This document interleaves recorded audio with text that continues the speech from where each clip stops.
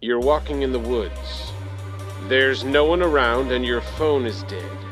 Out of the corner of your eye, you spot him. Hello there, my name is Graham, and today we're going to be taking a look at the Call of Cthulhu scenario, Saturnine Chalice, published by Chaosium and written by Sanderson.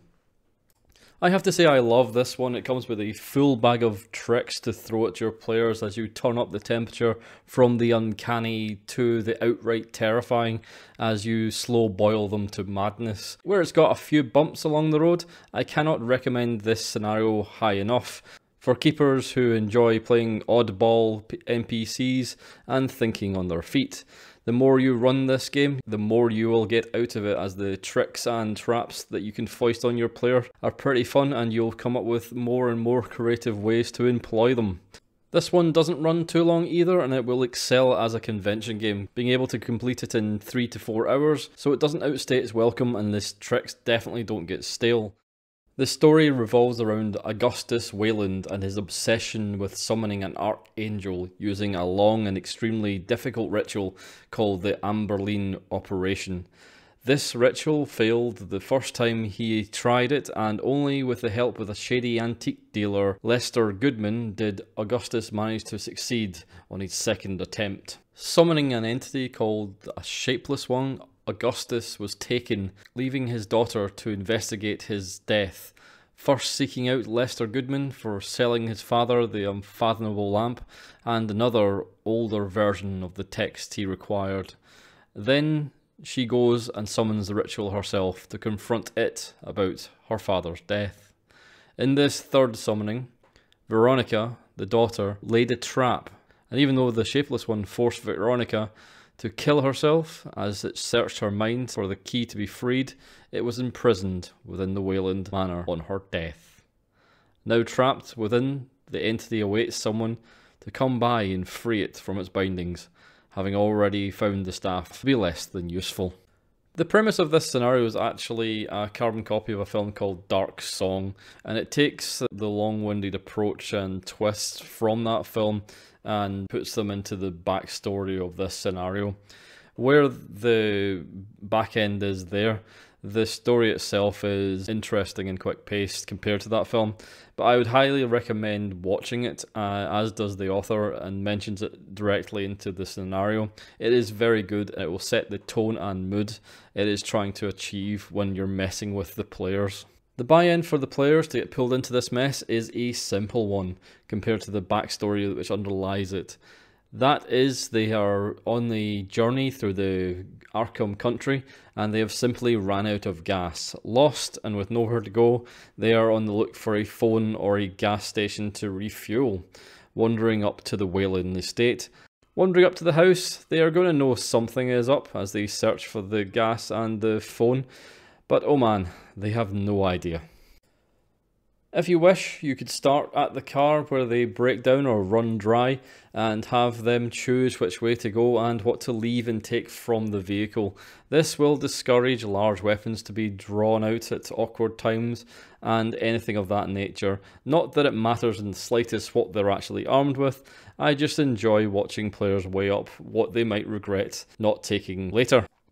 There is a potential problem here if one or more of the investigators does not engage with the plot and chooses not to approach the house, and instead makes all sorts of problems for the keeper.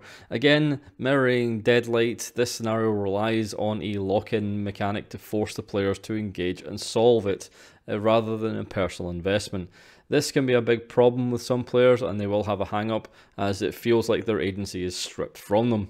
But this is just one of these things you're going to have to get over, and the players will have to just swallow.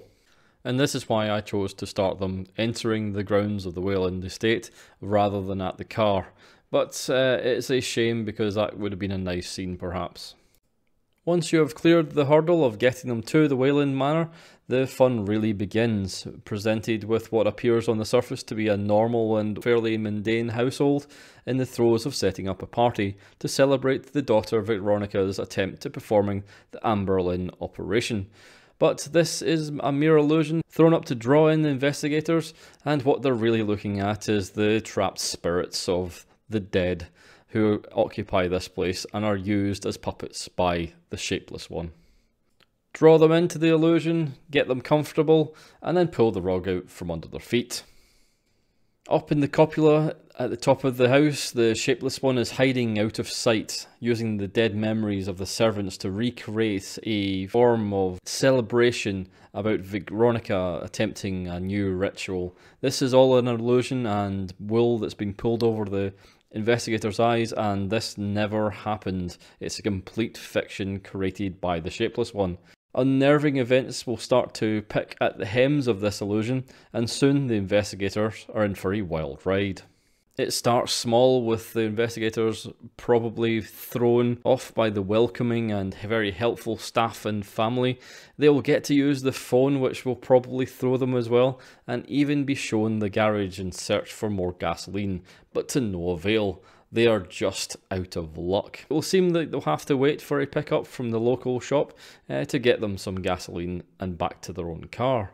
Here they will see cigars and fires in the hearth burn but give off no smoke and heat. Lights that are on, but they have frayed wires that aren't connected, and odd little occurrences that the entity cannot fathom. It's almost like an AI trying to be human, but it's not got the framing for the actions, and it shows itself up with these little nuances that it just can't replicate, like the alcohol being tasteless and the maid cooking dead things in musty, rusted pots. There are plenty of small tells and more that you can add yourself to inform the players about what is going on here, slowly letting it dawn on them that everything is not as it seems. Most of the story is given from Augustus's point of view, playing the host within the lounge, making sure to tell them about the ritual and how proud he is of his daughter for taking it on, pointing out the paintings in the room and having the staff tell them about Veronica's recent great loss, that they can't remember who is actually dead, will probably take them to the mausoleum and finding out more about the mother.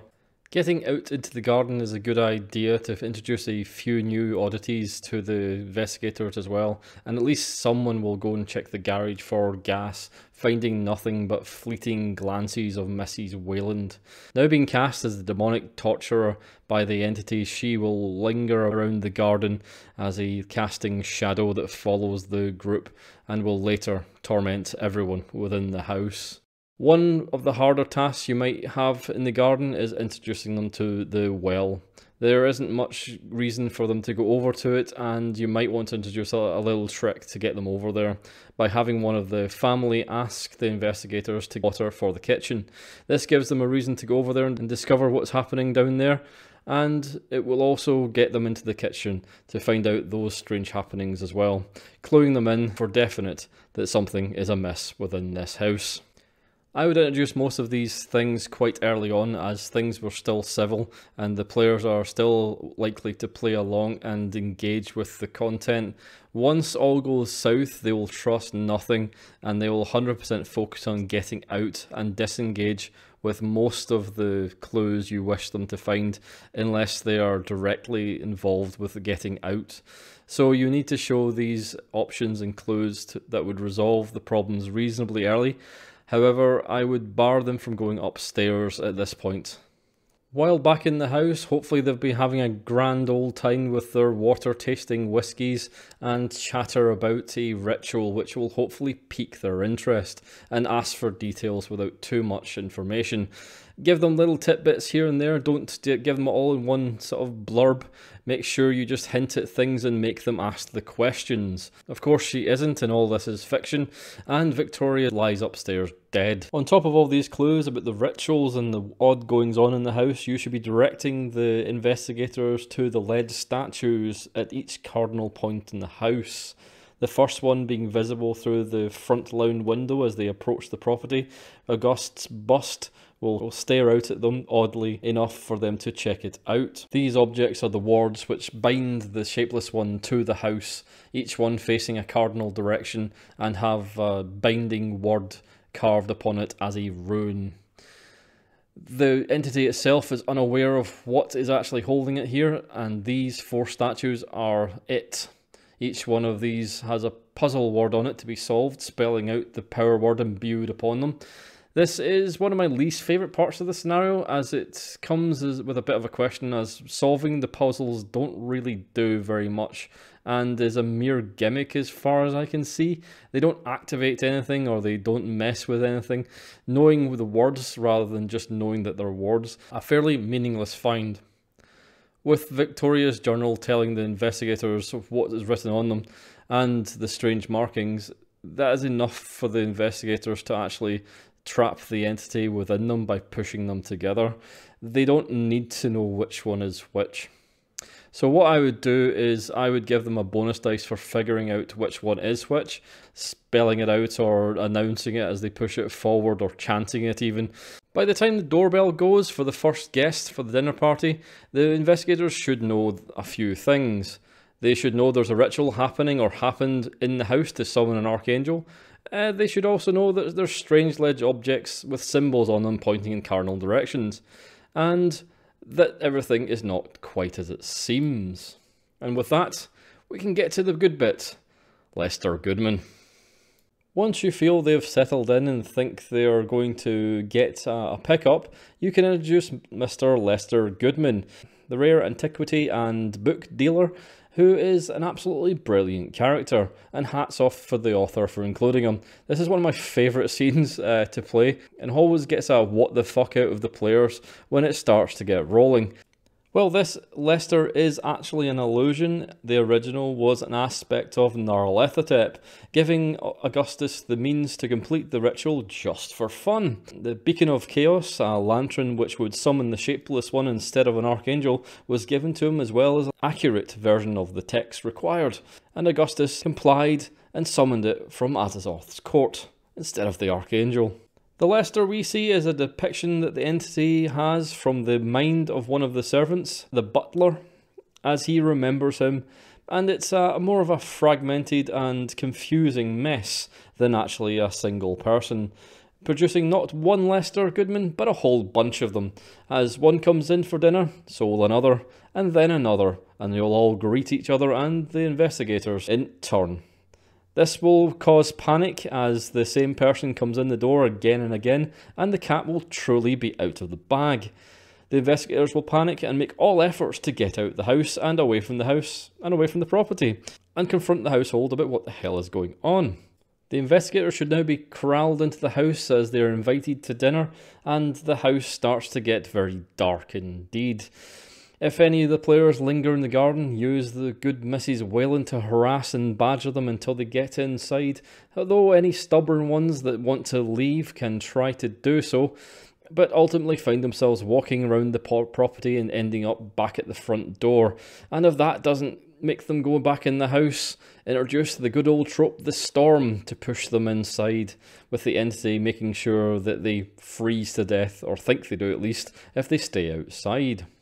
With all the Lester Goodmans and the Weylands having a good old time in the dining room, the players should be advancing to explore the building a little bit more and discover the bodies within. In the basement they can find the staff, clutched in their agony and madness as it's played out before them. I would say this one is rarely found, but it is a good scene if you can get them down there. The one which is more important though is Victoria upstairs, which offers the wand, and the journal, which is key for them to find out what is going on and how to solve it. Actually, it's the main clue, and if they don't get that, they're pretty screwed. I would also introduce the clue 1B here, as it's more appropriate for them to find this to solve the problems in amongst her journal, rather than just be handed out, figure out that there's a weird puzzle to be solved. It's fairly more organic, and the players didn't bat an eye at that happening where they did if it was handed to them where they first saw the bust. You should be stepping up the action at this point, using Mrs. Weyland to murder everyone in sight as her fetid nails and claws guts people and rip out their throats for daring to question the existence of their reality that's shown to them, resetting them so they're fresh as daisies and they'll just go on about their day, stepping over their own dead corpse. She can be banished with her own ritual, but generally I think this is confusing things, as they'll think this is what will end the house trap, rather than just banish her, and it will feel a bit of an anticlimax rather than having her as a 2-bit villain. being used by the entity. So I cut it out completely, but if you want to still include it, keep it in there and have her hanging around until she is banished. But I like to focus on the bad boy upstairs, and Mrs. Weyland should only come out to play every so often to right things when they are wrong. By this point they should be heading upstairs, and they should find that body of Veronica's and her diary and make sure everything is in place. At this point they should know that pushing the wards together will banish or trap the entity and bring it out into the open. As they push them together, bring the entity into visual view as it's trapped inside these things and would be pulled into the centre of it. There is overly long and expansive information about the book and the process of the ritual, but when it comes right down to the brass tacks, it doesn't need to be shown and it doesn't really need to be used, unless your group revels in that sort of fidelity of detail. One of the things I don't like to see in scenarios is jargon, and this is basically a massive dump of theology, which a lot of players will be turned off with as soon as you start talking about these things and mentioning things they don't understand or don't care about. They'll turn off and that'll be the end of it. You don't need to show this, and keep it in the background if it's needed. If someone asks a question, answer it and give them that information, but don't feel you need to give out all this information, and it mostly can be just ignored. When it comes right down to it, breaking the 4 wards or pushing them together are the 2 main avenues of beating this module. Both result in the entity being spirited away, either banished back to Azazorth's court for pushing them together, where it can be summoned again by someone else, or setting it free by destroying the ward, letting it loose to torment humanity for trapping it for so long. It's a bit like an angry cat, really, as it lashes out, despite you trying to help it at times, and even pushing it back to its court is not really that bad a thing. So I'm not sure it should be attacking people here, but it wants to harass humanity, so keep with that. A small problem here is the entity is nails. If it has the ability to show the investigators what it wants due to power 200, they literally cannot overcome it individually, and only with the power of friendship can it be defeated. The entity could simply change the wards into something the investigators hate or wish to attack and kill once it knows what they are, leaving them unable to push them together and having no choice but to break the seals. But it's a bit of a dick move. It's just one of the options it probably has available due to its skill set. But hey, it's got a lot cooler tricks up of its cosmic dress to show the investigators, and pushing those wards together can and will result in a lot of total party kills. So heads up, you might want to tone this one down a bit, as it's a bit of a beast. The investigators will have to combine their power, stacking it against the entity's 200 to do so, making the one player roll off against it. I hid this mechanic by making everyone roll, but only one of the rolls actually counted, and that was the person with the highest POW. So it made everyone feel a bit more inclusive in the actual final pitch battle. But it does come down to one player, and it really was quite a sad day, as my second group just couldn't beat it, even with 5 investigators, each of them having quite a low power, and resulting in the attacks of the entity using its 100% hits inflict madness, which made them see Azazorth's court, and it sent them to the ground drivelling like fools as they lost 1d100 sanity. If you wish to pad this blow, you can go for the steel memories instead, taking 3d10 intelligence off them instead for their efforts, and this will give them a second chance if they fail, so they won't be drooling idiots on the ground after just one attempt. But I would give the entity a little bit more motivation here to offer them some sort of benefit for breaking the barriers and sweetening the deal so it can go free and harass the world. If not, they'll have to just send it home and it will fight and kick for all it's worth, even though it should be fine with that, but it just isn't. With all said and done, it's one hell of a ride, well paced, disturbing, crazy, weird, horrific, and lethal as any Call of Cthulhu scenario should be. This one is a keeper, and I loved running it with a slew of great NPCs and some nice tips to go along with the tricks. It is a playground for any keeper to mess with your poor investigators. With only a few plot holes that are hidden in the back end, weakening it under proper scrutiny, but they're hell of a hidden and they shouldn't cause more of any problems unless you bring them up in the first place. All in all, what's not to love? This one will most likely see my 2021 top 10 list, and it makes the scenario book Deadlight and Other Dark Turns an absolute steal at its cost and a must-buy for any Call of Cthulhu lover. I really like this very short little scenario book. And with that, if you enjoyed this content, please do like, share and subscribe. Thanks for watching, and I shall see you again next time. His head topples to the floor, expressionless. You fall to your knees and catch your breath. You're finally safe.